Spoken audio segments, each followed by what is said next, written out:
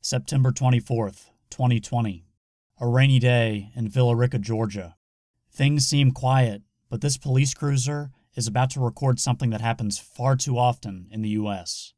Up ahead, the gates of a railroad crossing are going down, and a truck can't quite make its turn. A wider shot shows something else. Locomotive headlights rapidly approaching. There's nothing the officer can do.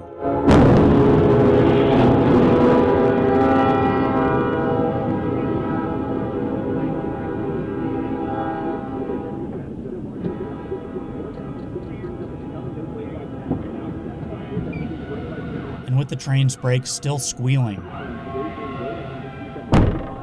the first responders jump into action, checking to make sure everyone is all right. Luckily, no one was hurt. This all happened at the intersection of Highway 78 and South Carroll Road.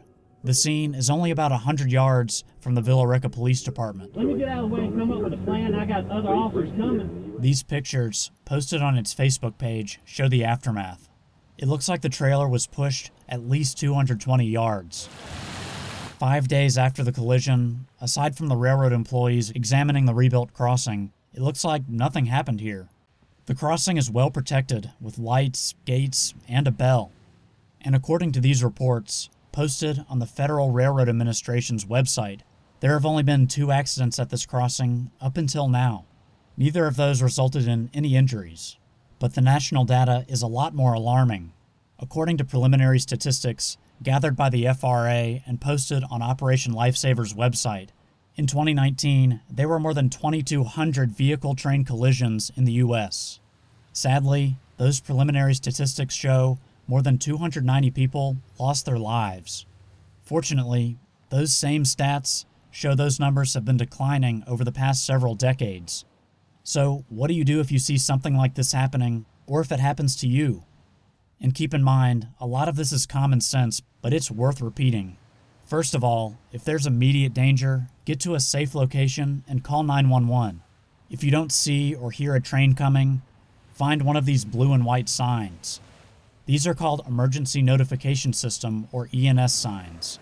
They have an 800 number you can call along with the crossing's number that you can give to the operator to tell them exactly where you are.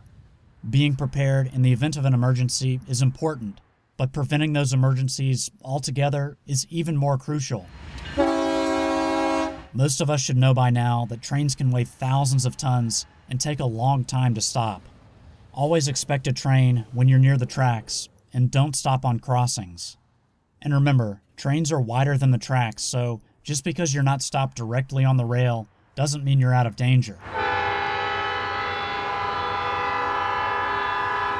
Make sure you can completely clear the crossing as you approach it.